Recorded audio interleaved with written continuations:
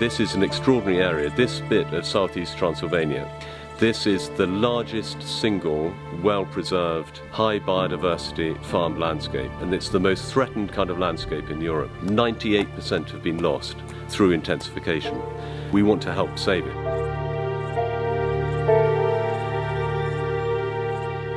We're carrying out a whole range of different surveys: bats, butterflies, birds, large mammals, small mammals, and we need to do all of these and bring all of the data together to get the complete picture of what the biodiversity of this Tarnava Mare area is like.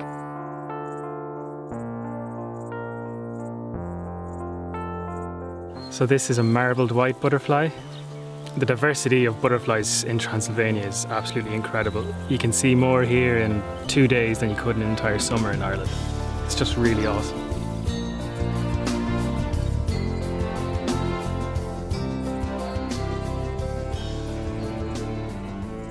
So this is a marsh warbler.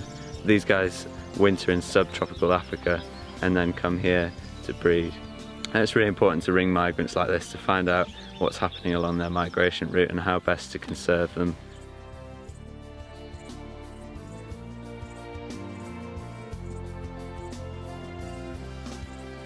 The churches make fantastic habitats for bats. They provide lots of roost features.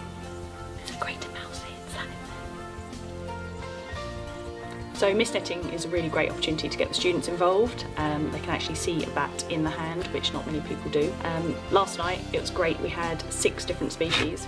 It was pretty brilliant.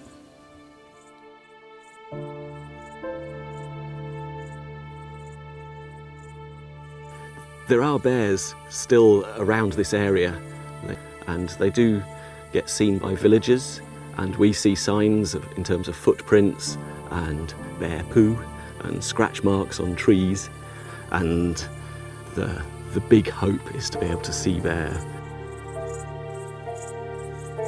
It's amazing. I've never seen anything like it. It's just incredible to see just land as far as you can see, of all different kinds. Mountains, you see grasslands, you see woods, you see all the different meadows, you see all the animals, and as you're hiking it, you just get to see it more. It's just incredible. You don't see anything like this anywhere else I've ever been. It's just incredible. This will definitely this trip already has given me a new approach just on life in general, just amazing.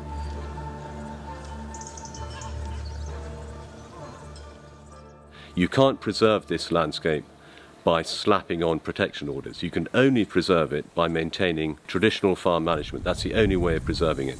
And that's why Wallacea is important, because through Wallacea we can get years of repeated monitoring of sites so that we can see the changes in this landscape. Because if this landscape disappears, it'll be a unique part of Europe that is gone. And to help save it, we need to monitor the changes and measure the changes that are going on.